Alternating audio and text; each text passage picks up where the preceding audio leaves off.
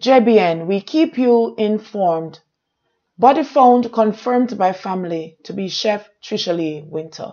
Please remember to like, subscribe, share, leave us a comment and click the notification bell to receive our daily news items. Days after frantically searching for her, family members and friends of pastry chef Tricia-Lee Wynter were plunged into mourning after a decomposed body was found in the upscale Westgate Hills community in Montego Bay.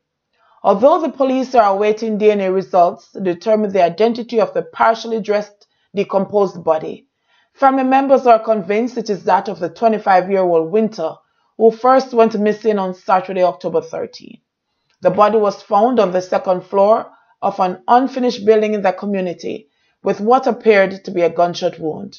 According to the Mount Salem police who are investigating the matter, about 5 p.m. Thursday, October 25, residents had their suspicions aroused when they noted a foul odor coming from an unfinished building in the community.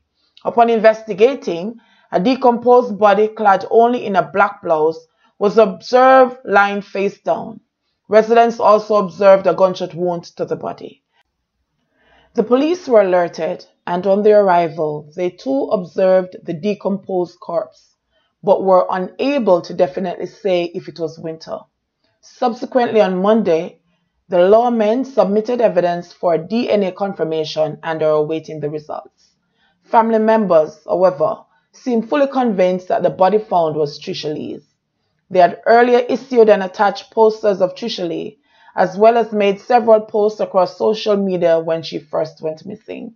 They also offered a $300,000 reward for information that would lead to a return. Now for them, the gruesome discovery signaled the end to all their efforts of safely bringing Tricia-Lee Wynter back home. Another sad day. One more promising Jamaican taken out. JBN, we keep you informed. Please remember to like, subscribe, share, leave us a comment, and click the notification bell to receive our daily news items.